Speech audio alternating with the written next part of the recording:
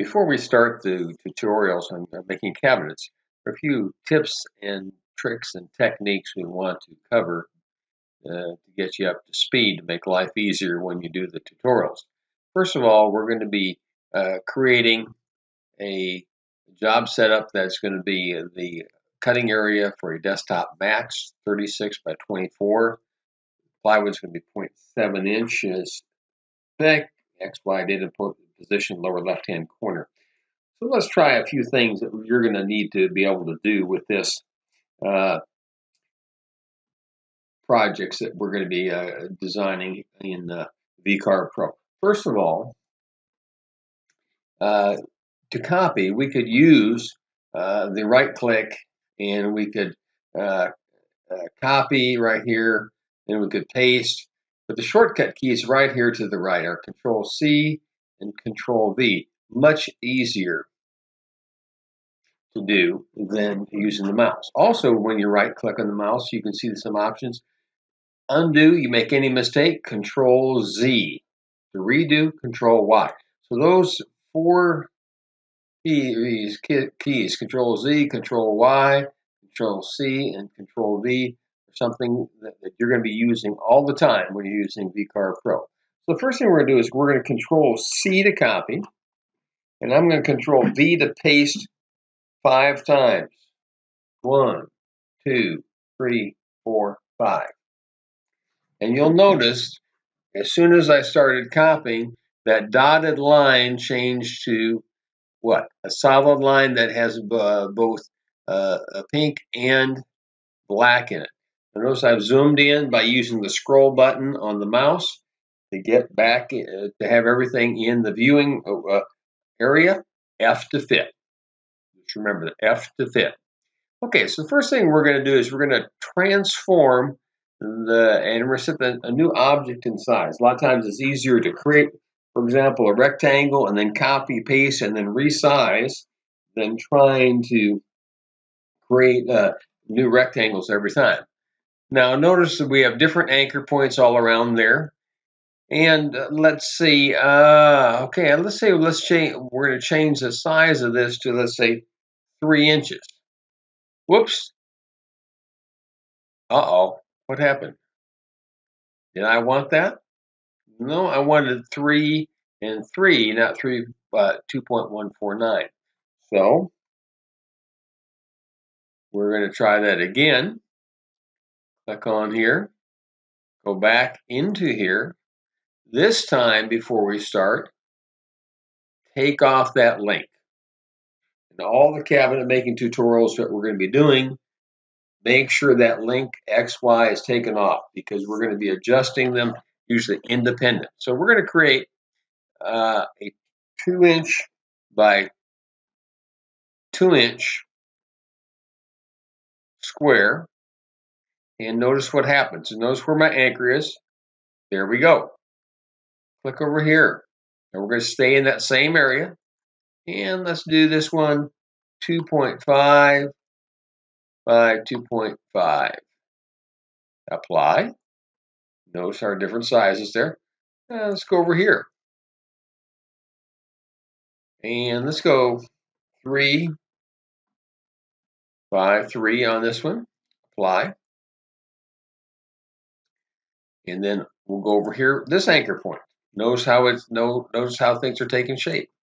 And we'll go here 2 by 2 again. Apply. Now notice right here. If I click on this, you see the dotted pink, and here we have a solid pink with black dots. Now, a lot of times when you're doing a project design, you do not want to have layers on top of each other. Well, in this process, you are going to be creating those and transforming them. So sometimes they can be good, sometimes they can be bad. So we're going to close this right now, not close this right now, we're going to fit by pressing F, okay. And notice I click, oh, there's still one more that we want to do. I'm going to go Control C to copy, Control V to paste, okay. Notice how it changed colors. This time I'm going into the center, and I'm going to do a 3.5 by, go back here, let's go 3.5, tab key over here, 3.5, and apply, and notice where it is. It goes right into the center. So in all the trainings, when we do the anchors, it's going to be one of those 5 options you're going to be doing. Okay, so I'm going to delete this right here and close this. Now let's say I wanted to put this rectangle perfectly inside of this rectangle. And there's a way to do that. Now, in all the training, what you're going to want to do where it says transfer objects, there's this one right here that says align selected objects. One of the first things you're going to want to do is click on that, go way to the bottom, and it says show common tools on drawing tab. Like that, and click close. Now notice all those drawing tab objects are now, align tab objects are right there, and a lot easier to get to rather than doing a 2-step process. Okay, so when you want to center something, you hold the shift key down, you select the first object, select the second object. This will go inside of this if we go down here where we say center objects. Okay, now remember Control Z and Control Y, hit Control Z, put that back. Okay, now let's say I click this first and click this one over here. Try the same thing. And there it's going to move the other way. Control Z. Now let's say I wanted to have all these together moved around. Okay. And then hold this as shift key down, hold this smaller one, and then I hit this one right here. Oh my goodness. What happened? Control Z to undo. Well, in order to keep those where they're at right now, I need to select them all, and then we're going to need to group. You're going to be grouping and ungrouping objects throughout your career using VCarve Pro. G to group, watch how the color changes. Okay, solid. And then to ungroup, you just press the U key. G to group, U to ungroup. Okay, does it make sense? So we're going to group that. Now we're going to hold the smaller rectangle. We're going to come over here and we're going to center object. Okay, and they're all together. Notice how they didn't all collapse. Now, let's say I want to put everything in the center of the material. We would go right over there, center in material,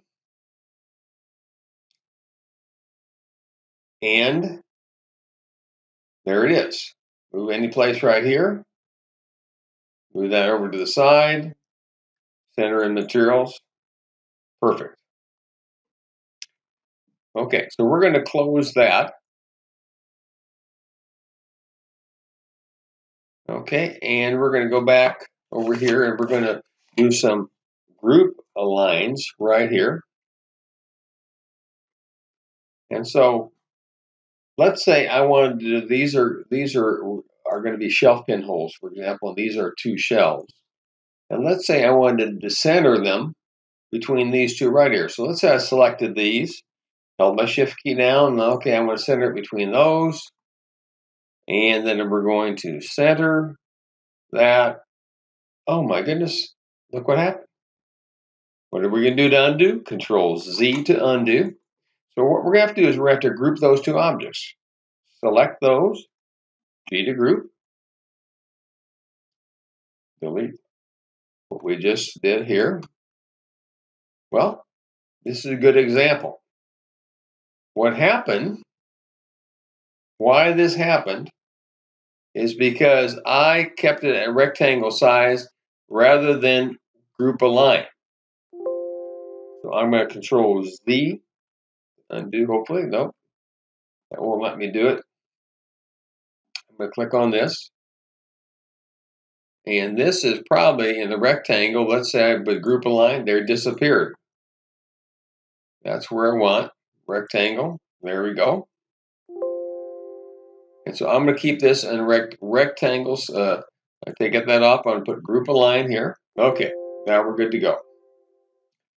So I'm going to click right here, select those, G to group this time, hold the shift key down for both of those, G to group there. Now click into any white space to deselect, click on these, I group them together, ungroup, because I held the shift key down and I still have those selected. So we're back here, hold this down, this one, G to group.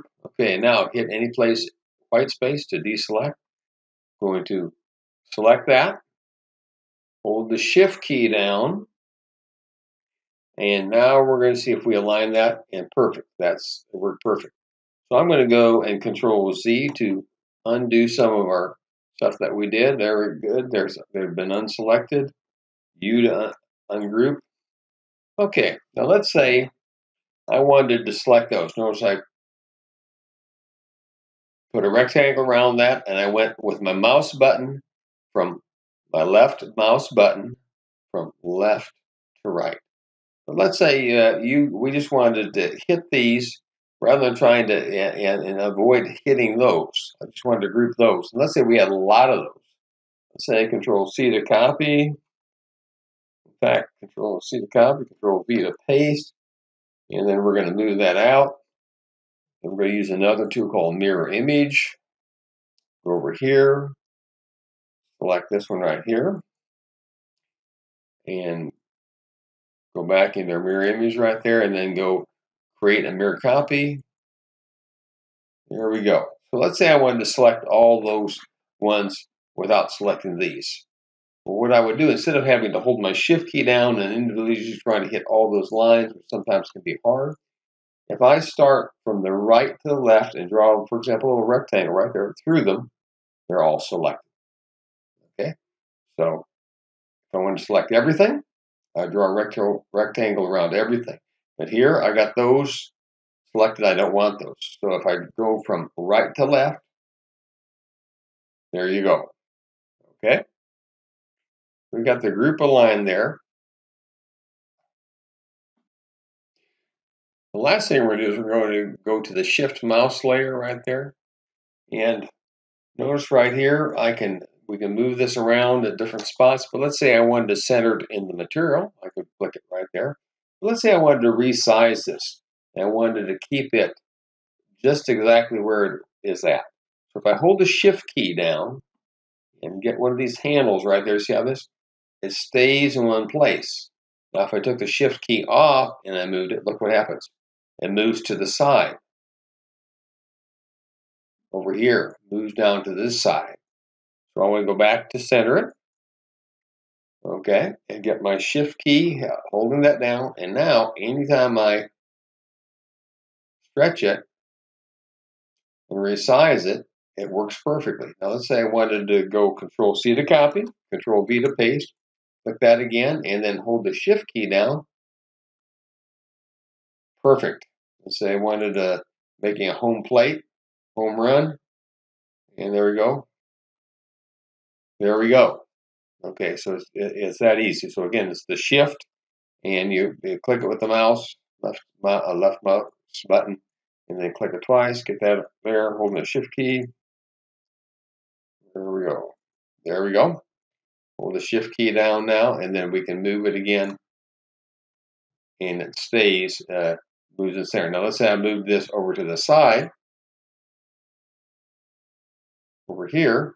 If I do the same thing over there, it's going to stay in that same position. This will be the center, and it's going to just size it right there. And those are just a few of the different techniques that you're going to be using in building cabinets. When you get into building cabinets, you can make variations of how they're designed, and we'll look at that in the next one. Thank you very much.